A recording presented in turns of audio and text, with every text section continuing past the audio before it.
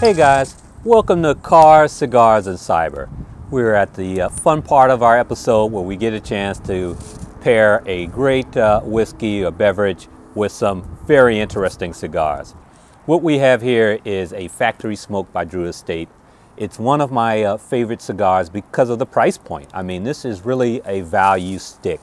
It has interesting tasting notes. It's a blend of a lot of different leaves, tobacco. It's a great smoke if you're interested. We also have a Undercrown, which is one of Drew Estate's premier cigars. It's a Maduro. The dark wrapper gives you a nice heavy smoke.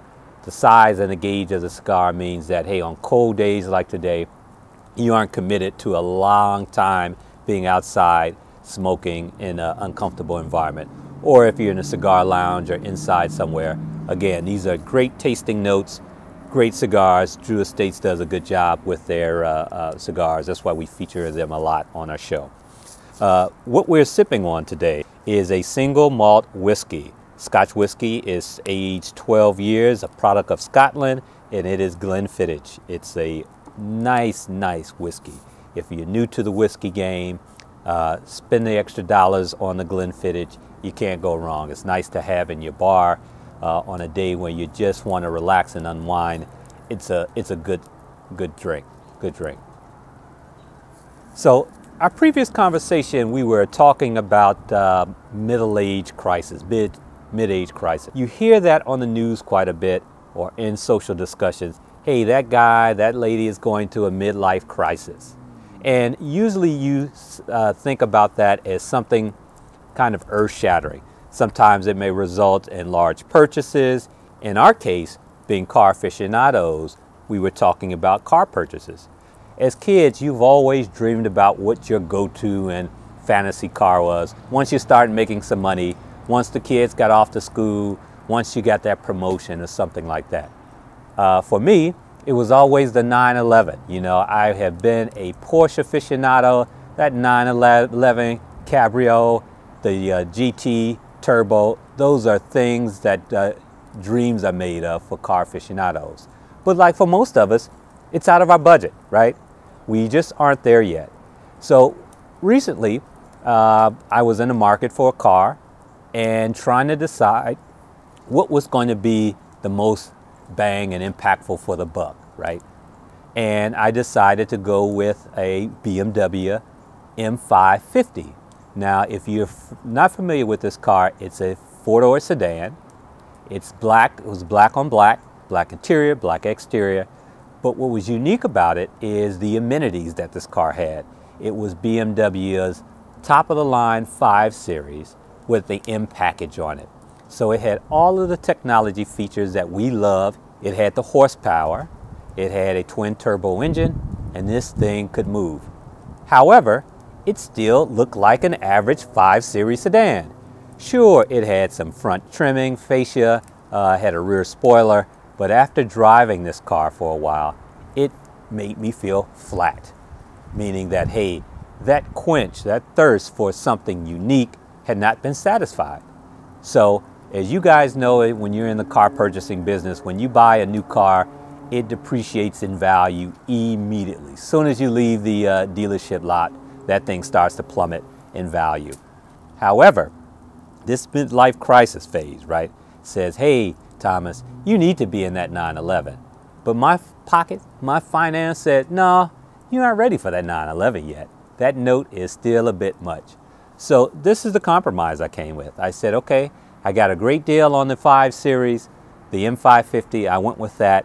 However, after driving it for a while, it did not satisfy that quench, that thirst for something that's unique, something that stands out in the crowd. Interestingly enough, Mercedes has been undergoing quite a bit of car redesign lately. And they really have some sleek, unique, fun-looking cars. Even when these cars aren't moving, they look cool. So that got me to this point where after driving the 550 for a couple months, I got rid of it.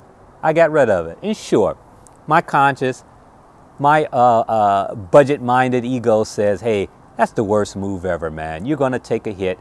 But this midlife crisis that middle-age angst, if you will. Said, nah, get rid of it. You deserve to be happy, right? So what I did is looked around and I saw this convertible.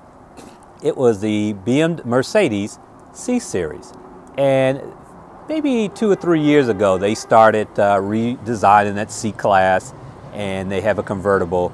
And one thing that's unique about the C-Class that Mercedes is doing is that the color combinations. You can get a different color top and different interior and body styling. So what I found was a gray, kind of gunmetal, dark gray metallic body, Merlot interior, and a Merlot top. It has the AMG package on it, it's great rims. This car is a showstopper.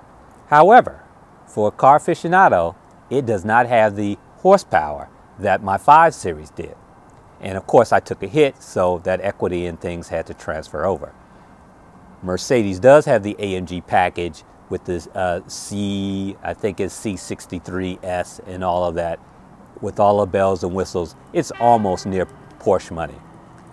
I wasn't able to go that route, but I picked a car that met my requirements and constraints, and I have not looked back. And when we were joking about this behind the scenes with the crew, all of us were feeling that same thing. We were in our 50s and going through that, again, midlife crisis of, hey, what's next in life? Let's take those things out of our bucket list and action them, right? Whether it be the Porsche, buying that favorite sports car, or taking trips with our family to locations that we had always dreamed about. That's what we were talking about with the midlife crisis.